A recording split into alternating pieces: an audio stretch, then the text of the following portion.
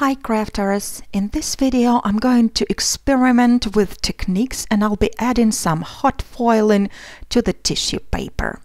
Then I'm also be demonstrating how to add tissue paper to your handmade cards.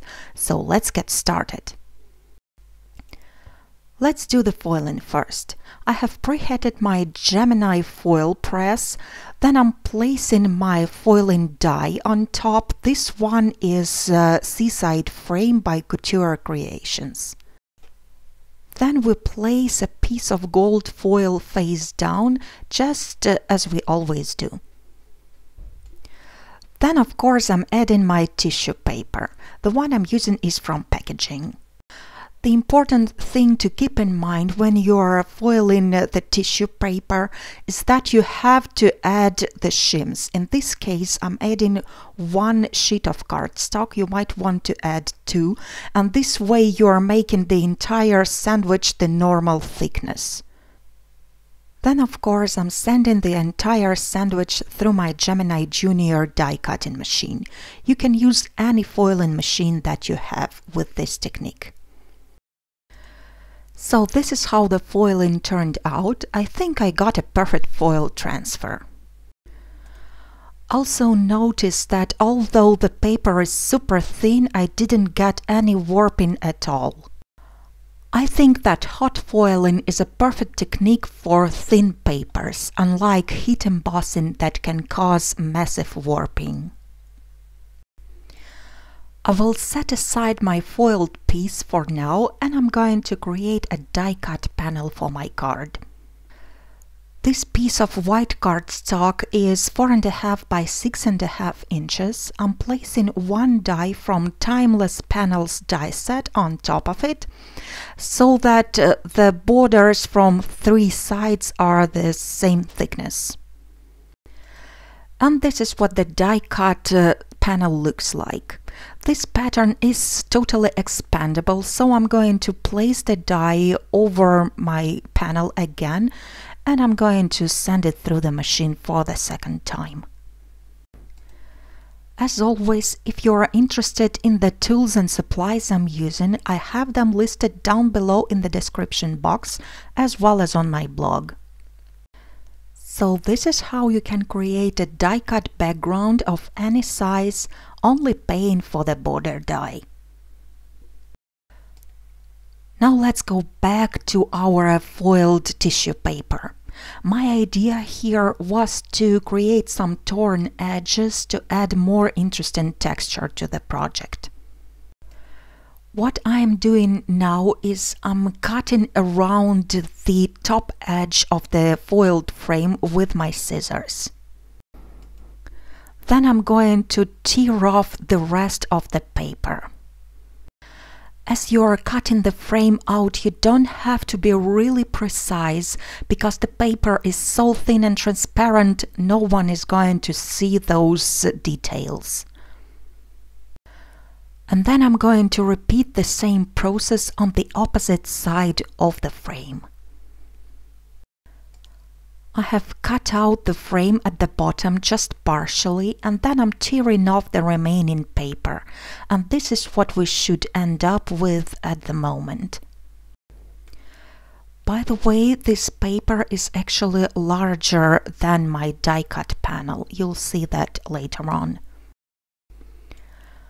I am centering my foiled tissue paper on the die cut panel and then I'm going to wrap the excess paper around the edges of the panel. Then I'm going to use my staples stapler to attach the tissue paper to the panel. This fun little device leaves just some score marks at the edges of paper and this way the 2 sheets are held together. So I'm inserting the wrapped edge of the panel into the stapler and pressing it down.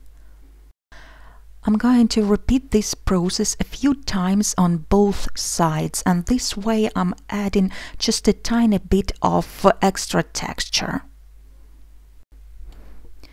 So this is the great way to attach the transparent paper to the cardstock without using any adhesive that might show through. I hope you can also see the tiny score marks on camera. I have used my nested circles die set to create a thin frame out of gold mirrored cardstock. This frame fits inside the gold foiled frame just fine. Then I'm going to use a circle die, the same one that I used for the inside of the frame, to die cut a circle window in my card. As you are taping down the circle, make sure you are applying the tape only inside that circle. This way you are not going to tear the tissue paper. I have sent the panel through the die cutting machine, and I've die cut through the tissue paper and through the die cut panel at one go. Now I am applying a tiny amount of glue between the tissue paper and the cardstock, just around the edges of the circle window, and this way I'm going to hold these pieces together. Then I'm also attaching a golden frame on top. By the way, I'm using Ranger Multimedia Matte Glue in a Precision Applicator bottle. This glue is not too watery and it doesn't cause a lot of warping. At this point, I have decided to back up my panel with the gold mirror cardstock. So I'm placing it on top of a gold sheet, leaving a thin border, and then I'm also tracing the circle window with the pencil. Then again, I'm going to use a circle die to die cut this window. This is what it should look like after die cutting. I have applied some thin 1/8 of an inch double-sided tape all around the perimeter of my panel at the wrong side. I have also applied some tiny pieces just around the circle window, and then I'm sticking down my panel onto the golden background.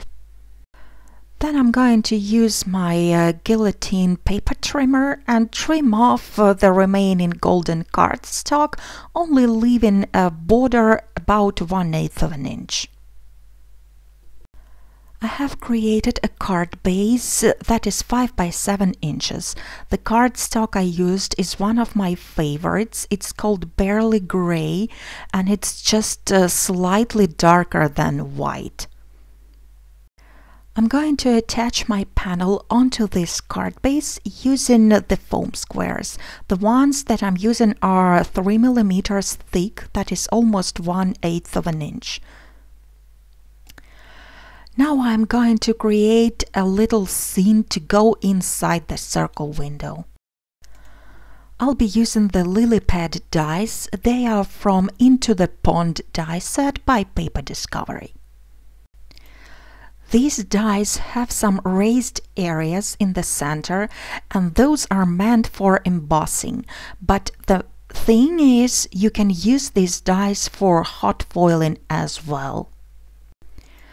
Gemini hot foiling machine allows you to do the foiling and die cutting at one go, and this is exactly what I'm going to do, so I'm building up a proper sandwich. You can also use these dies with any other hot foiling machine, but in that case you will just have to do the foiling first and then go with the die cutting. You can see that I got some overfoiling around the edges. You can just take the eraser and erase all the extra foil if you want to, but I kind of like the effect. It looks like shading to me, so I decided to keep it. Then I've die cut some water lilies out of pink cardstock. The dies are from the same set as the lily pads. Then I'm going to arrange both flowers and leaves inside the circle frame. I'm just playing around with all the die cuts, and once I'm happy with their placement, I'm sticking them down inside the window using the liquid glue. As the finishing touch, I'm going to decorate my foiled frame with some pearls, and I'm going to use half pearls of 3 sizes, big, medium and small. I'm using the same adhesive, Ranger Multimedia Matte, which is perfect for attaching embellishments as well, and I'm also using the pickup pencil. It's a very handy tool and very inexpensive as well.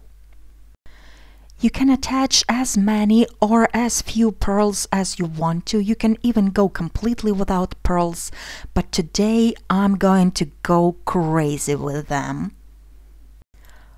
I'll be attaching lots and lots of pearls all around the foiled frame and all around the circle window as well.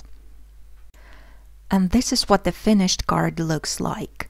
It turned out to be not too bulky, and it can totally be mailed in an envelope, although it has lots and lots of layers, especially around the circle window.